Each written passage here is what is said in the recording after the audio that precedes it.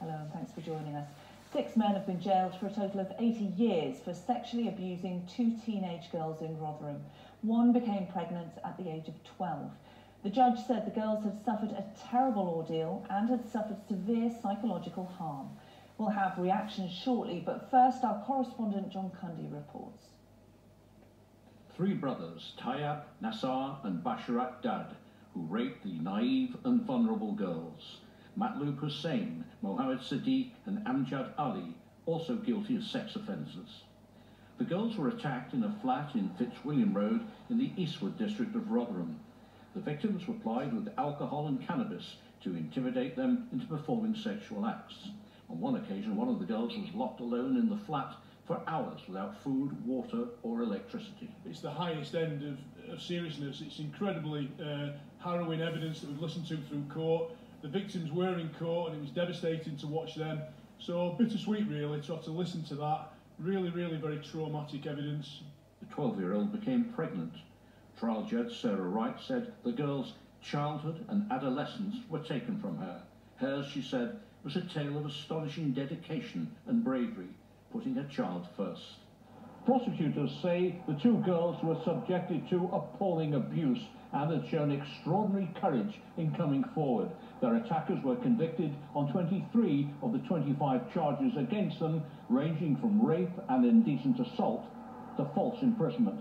Rotherham Council say their work with police to fight child sex exploitation is now gathering pace. We're very clear. We're sending out a clear message. You know, this will not be tolerated in our town, and if you are currently being abused or exploited, step forward, talk to the police. Over a period of 3 trials, this investigation has been running since 2013, and we've now got nearly 300 years custodial sentences for 18 very, very dangerous offenders. As investigations widen in Rotherham, the National Crime Agency says it's still looking for hundreds more potential child sex abusers in the town. John Cundy, BBC Look North.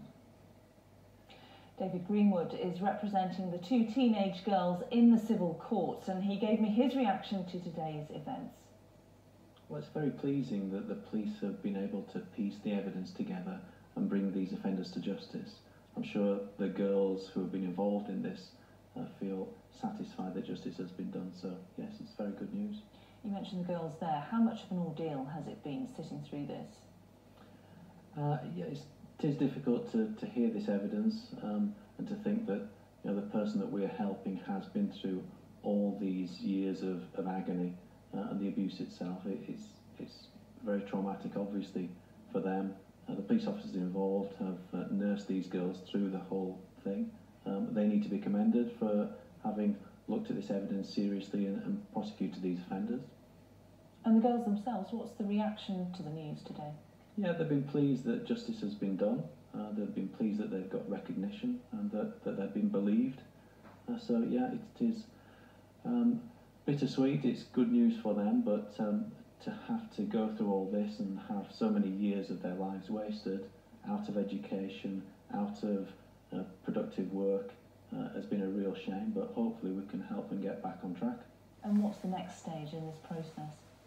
Well, I'm involved in the IPCC investigation. I'm involved in getting these girls compensation also, and we're also involved with helping the National Crime Agency to prosecute more offenders as well. So there's a lot more work to be done.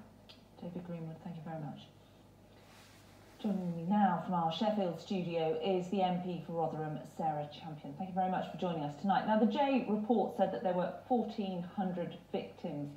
18 criminals have so far been put behind bars, so there's still a long way to go, isn't there, Sarah? There's an awful long way to go, but I've always believed that there's going to be more than 1,400 victims. I think it's going to be considerably more than that.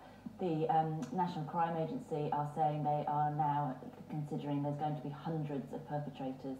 To be quite honest, until we get all of those people arrested behind bars and out of harm's way, I'm not going to rest at all Also, what I need people to understand is this isn't just Rotherham, this is going on across the country. I have victims and survivors contacting me from all over the country, and this is something that we really need to understand is a national scandal that's going on, and we've got to get more resources for the police, but also particularly for the victims and survivors. There is not enough support out there for them to rebuild their lives. Sarah, how likely is it, though, that these perpetrators actually will be brought to justice, especially in Rotherham? Well, I mean, this is the problem because some of these crimes happened a decade or decades ago. I know it's incredibly resource heavy for the police to go through all of that evidence, but unfortunately, I know it's going to be hard. I know it's going to be difficult, but we can't stop. We have to get all of these people behind bars.